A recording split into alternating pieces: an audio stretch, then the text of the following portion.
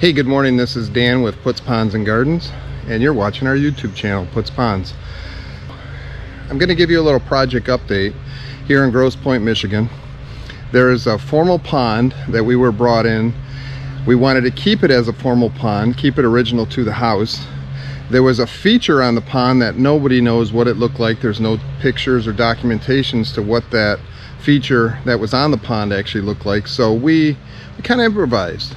The pond had no filtration whatsoever. We knew that we had to get filtration, but we also knew that we had to replace the feature, the water feature, the actual movement feature on this pond. And we talked to the homeowners about 3 years ago, and you know what, let's go over to the pond. Let me show you what we did.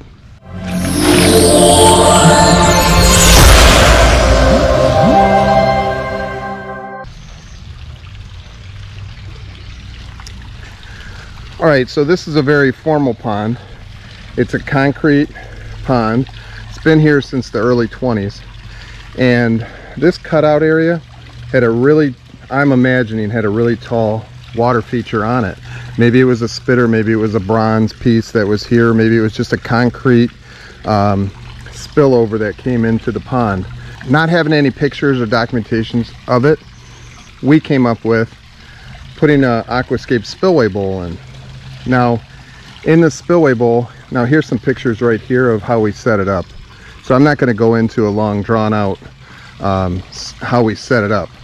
The first year we did aquatic plants. Here's a picture of it right here. And water was clear. It was great. Now this is approximately 5 feet deep. You can't tell now. The water is very cloudy. It has been cleaned out. It's been rinsed out. We've gone through trial and error last year, not the first year. The first year was great. Second year, because there was no gravel at the bottom, the koi that are in here were stirring up a lot of the sediment at the bottom and causing it to be discolored water. We tried flocculant to get it to settle down. It would work for a couple of days, but then the fish would swim back and forth and stir it all up again, start clogging up the filter. So what do? We drained out this filter here. Here's a picture of how much sludge was built up in the bottom of that filter just over a couple months. We're going to come up with something different. So we've got a backdrop of arborvitaes here. What we're going to do, and I'll do a follow-up to this video, what we're going to do is we're going to put a pressurized filter in the back over here. We're going to use that pressurized filter with a pump that's down in the pond.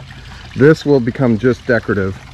We're going to do a pressurized filter behind these shrubs over here, and then lead a pipe inconspicuously underground, and then it will discharge back into the pond right behind the spillway bowl.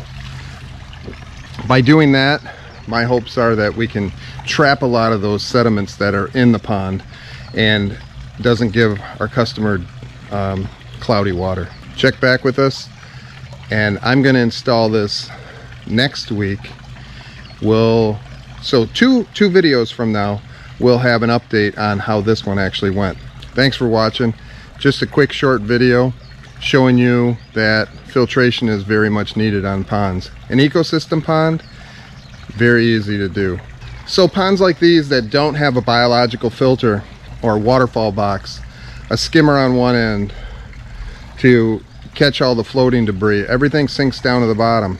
That's food for algae, you know that. So what we have to do is we have to implement different strategies on how to manage this water quality, not only for us, to give us peace of mind, but also for our client. So sometimes we just have to improvise. Once we improvise, trial and error, we'll get to the bottom of it and we'll post our results. Thanks for watching. If you have any comments, leave them below. Make it a great day.